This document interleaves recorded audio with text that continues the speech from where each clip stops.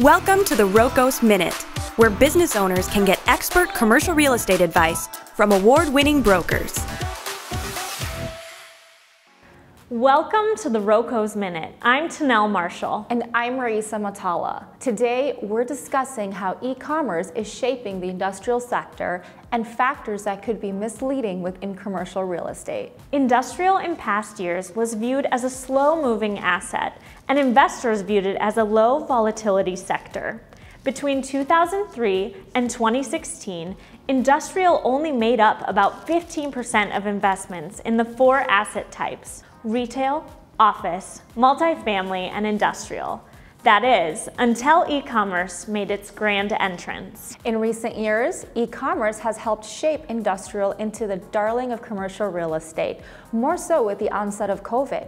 However, some of those trends can be an inaccurate representation of future market movement. The demand that came from online retailers during COVID pushed consumer shopping beyond typical barriers, which led to businesses requiring immediate expansion space.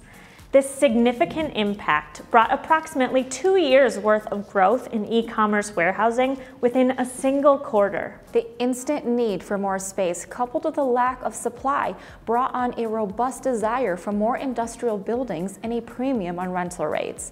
Landlords also began to experience e-commerce users taking shorter lease terms for ease of flexibility, largely due to the unpredictable spending trends and unknown reemergence of brick-and-mortar retailers.